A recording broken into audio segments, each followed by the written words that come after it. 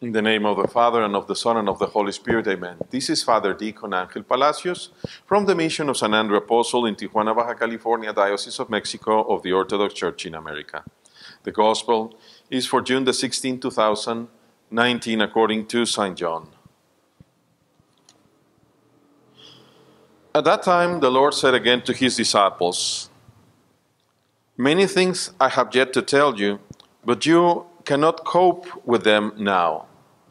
But when the Spirit of truth comes, he will guide you to every truth. For not will he speak for himself, but what things he will hear, he will speak to you and announce what is coming. That one will glorify me, because he will receive what is mine and will announce it to you. All things that the Father has are mine. Therefore I said, of mine he receives and will announce it to you. Glory be to thee, O God, glory be to thee."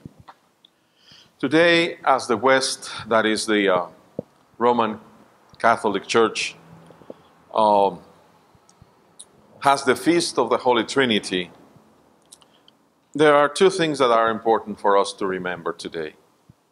The very first one is that the Lord is telling us that everything that the Father has, the Son has. And let us remember that we're talking about God that is one and then triune. That is a mystery that is incomprehensible, that is inexplicable, that suffices to us just to trust God and not to follow the path of the devil that entices us to speculate, thinking that the buildings of our own mind are capable of reaching up to God. That is the image of the Babel Tower.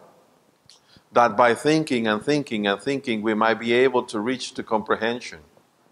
And that is the way of the devil.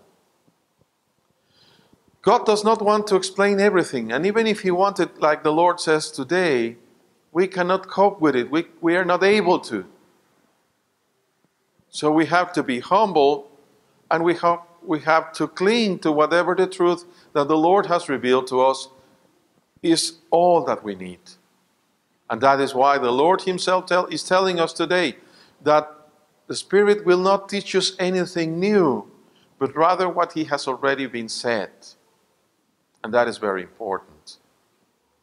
That we have to cling to the truth means our salvation, because if we respect the truth as it is given to us, then we should not dare to add anything, nor to subtract.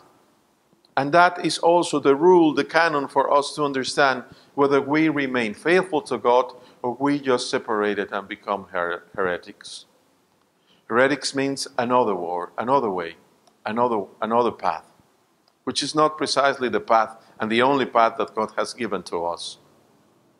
So today is a good day to pray that God may grant to us to be humble and to get back to being faithful in all truthness to all and only what he has revealed to us. May God grant it to everyone.